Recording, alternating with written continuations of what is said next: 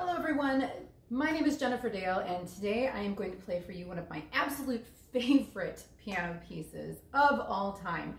It is called Reverie by Claude Debussy. Now it's not the most technically demanding piece, but there's something absolutely gorgeous about the colors that run through this piece of music.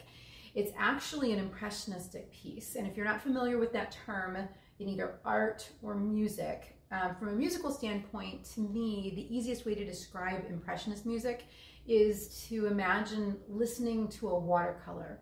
So if you were to look at a canvas of art from this time period and you see all the different colors and then you see kind of how they're swirled together, that's the aural effect that you're going to hear when you listen to this piece. So it's one of my absolute favorites. Sit back, close your eyes, and I hope you enjoy.